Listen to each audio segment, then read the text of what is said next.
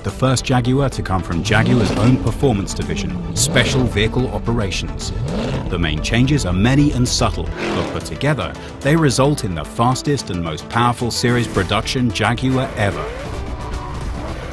A car that can go from 0 to 100 km per hour in 3.7 seconds, while achieving a top speed of 322 km per hour for the coupe. That's 200 miles per hour.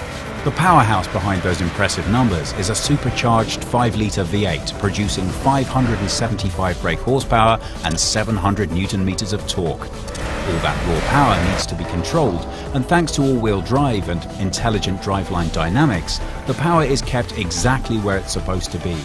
The SVR comes with carbon ceramic brakes that save 21 kilograms from the total weight of the car. 575 horsepower, 322 kilometers per hour, 0 to 100 in 3.7 seconds. This is what Jaguar needs, and now we have him, and we're so very excited to bring him to market. We could talk forever about the flowing lines of the F-Type that define it as such a design classic. And to look at the SVR, it's clear that Jaguar haven't wanted to mess around too much with what's clearly a winning formula. But first looks can be very deceptive. The front of the car features larger air intakes and a new front splitter. There are new lighter forged wheels and wider bespoke tyres.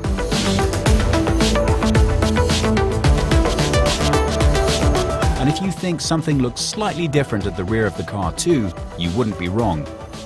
That would be the new active carbon fibre rear wing, or possibly the gleam of the titanium exhaust. The interior hasn't been forgotten either. The SVR comes with leather performance seats that feature a diamond quilt stitch design that looks elegant, stylish and very sporty. Overall, the cockpit is designed to put the driver's focus exactly where it needs to be, on the road.